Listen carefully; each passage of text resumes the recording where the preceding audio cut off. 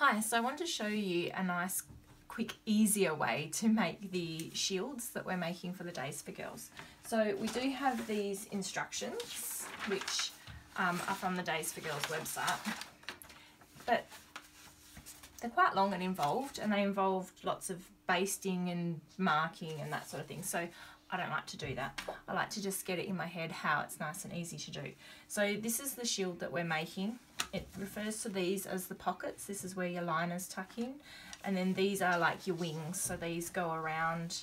We have our studs on there. They go around and clip under the underwear like that. And then you've got your pockets where we put our liners. Okay. So it's made up. You've got your top, your bottom, your pockets, and then inside is a piece of this PLU fabric. So it has a shiny side and a matte side. And what we need is in the finished product, the shiny side needs to be facing up. It's much more effective as a waterproof layer if it's facing up rather than if it's facing down. So for the purpose of showing you, I'm going to use two different colour pieces of fabric. So this is going to be the bottom of our shield when it's finished, and this is going to be the top.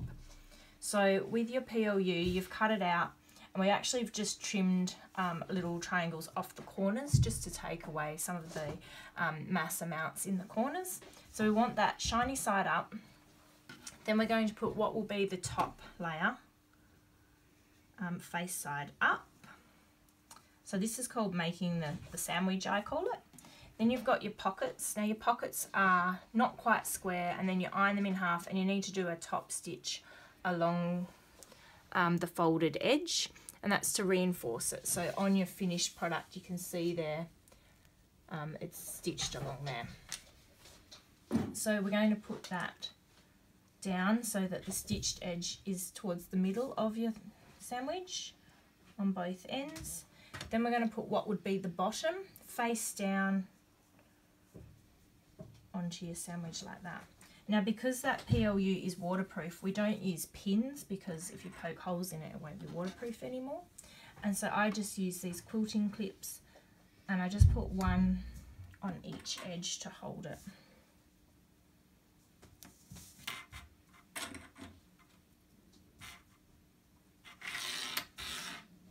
Now you don't have to make sure everything lines up exactly. We're going to do a quarter-inch seam allowance, and then we're going to trim.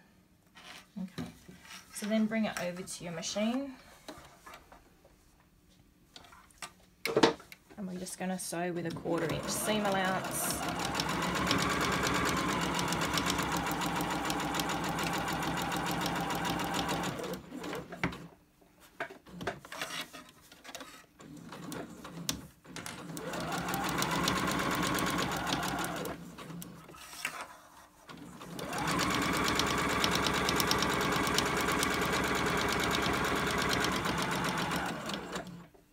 So you'll notice I'm not doing any over sewing at the end because we're going to turn it and trim it and reinforce it anyway, so that saves you time.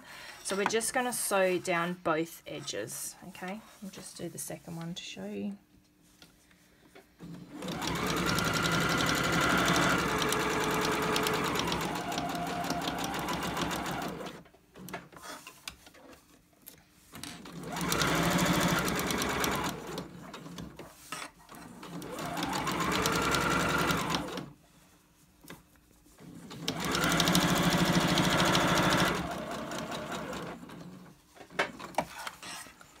And I've just left them long so as we turn it they don't pull out. So what you're going to do now, and I'm not going to show you on video because it's tedious, but now you're just going to double check that you've caught everything on both sides, which I have, and then we're going to trim this down to a very close couple of mil edge. So I'll just do that and then I'll come back.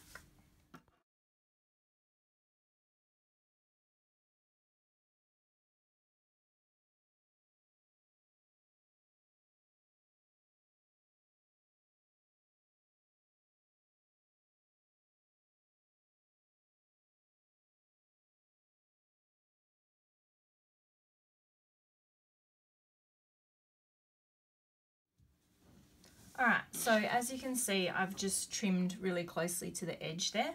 you want to leave only about 2 millimeters all the way around. So if you have a look, you can see that I'm really close, but I've still left enough fabric there on both sides so that it's not going to pull out of my stitching. Again, the instructions will tell you to use big scissors for this or a small rotary trimmer. Personally, I find a really small pair of sharp scissors is the most accurate for trimming something like this, and it's much quicker and there's less chance of you cutting over your stitches. Alright, once you've got it like that, again, remember this purple side is the base of our finish liner, so it's the underside. We're going to now turn it inside out. So you can see we've only stitched down each side, so the ends are still open. So I'm going to turn it inside out. So I've turned it. And you're going to turn it so that you're going to have your pockets on the bottom, okay? So you can see that I've got both my pockets here on the bottom. Inside you can see now my PLU is inside my sandwich, facing my top layer with that shiny side. The matte side should be facing the bottom, okay? You can at this point in time, if you want to, press it. Make sure your iron isn't too hot because remember that is a plastic layer in there, so you want quite a cool iron.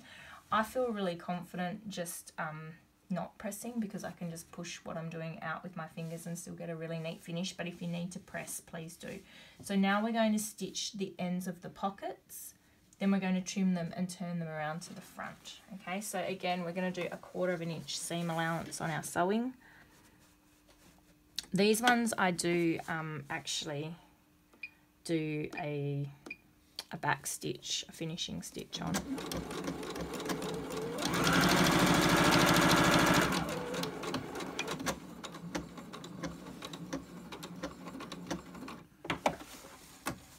So you just do one and then the other. And like I said, before you sew it, just give it a push out in the corners so that you've got all the bits of fabric pushed out nicely.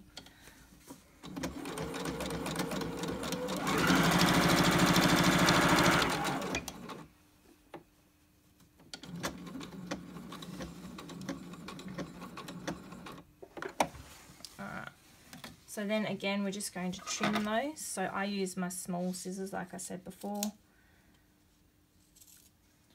Just trim that nice and close. You can trim your threads on this one as well.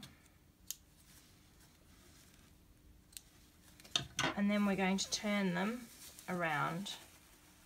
Push your corners out nicely. You'll be able to see then that you've got all your stitching correct. And so you see now that that pocket is on the top. Okay, I'll just turn the other one as well.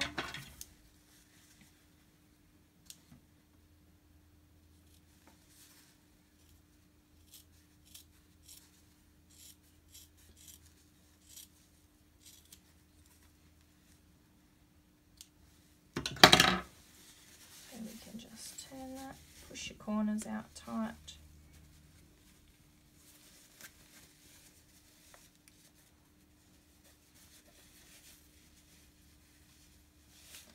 So now you can see we have the shield.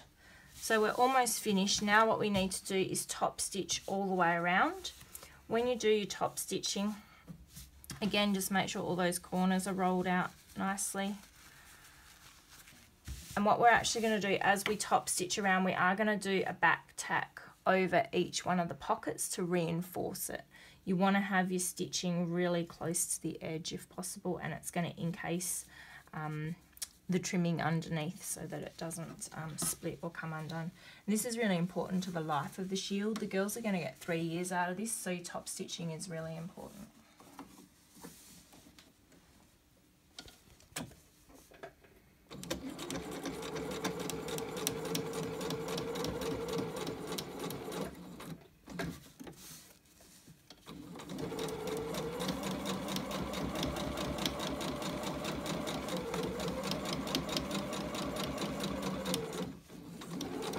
When I get here to the pocket, I then go back over it. And this is just to add a little bit of reinforcing.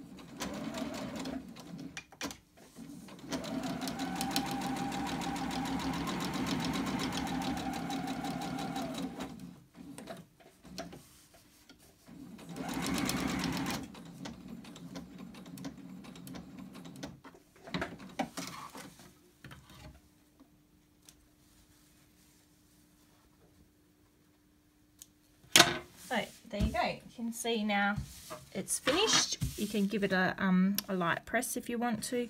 We overstitched over each one of these pockets just to reinforce that, because that's going to get the most pressure as the girls are putting their liners in.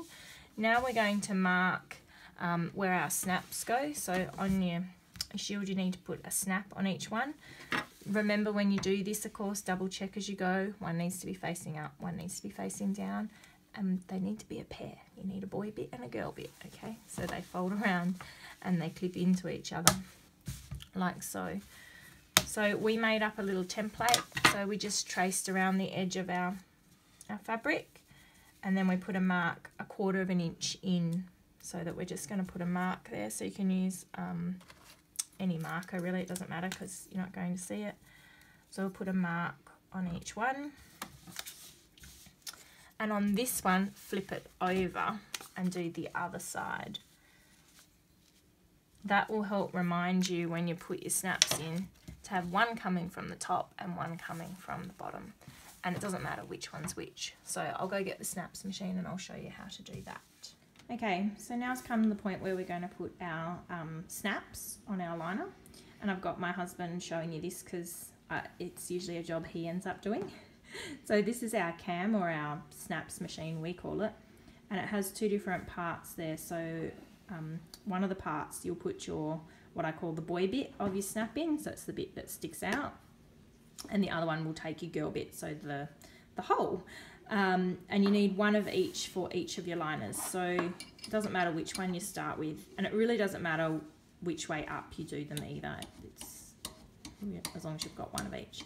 So you put that bit into the machine, you snap the matching piece of the snap into it. Then you need your bit with the spike. So this is the tricky bit, and this is why I usually get Phil to do it, because you get quite sore fingers poking it through the fabric. So he's going through both layers of the cotton and the PLU, so it just takes a little bit of encouraging to get that through. And that goes right on that black dot that we marked earlier. And as you see, you can't see it now anyway because it's under there. So then he'll put that into the snaps machine and he'll push down. Now you don't want to put too much force because you will crack your snap, so have a practice on a couple of other bits of fabric first. But you do want to make sure that that dot in the middle has flattened out. It's a little bit hard to see on camera, but you'll know when you're doing it. If you've got a bump in the middle, they won't snap together very well. So it needs to make sure that it's nice and flat. And then you just do the other side. So this is why we put one dot on each side, because that helps you to remember which way, so that you don't get them on the wrong side, basically.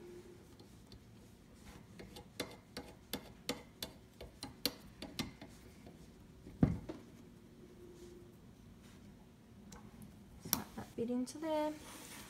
Then he'll poke that from that dot side down, which means it will be up the opposite way to the other side. Short fingernails are good for this job.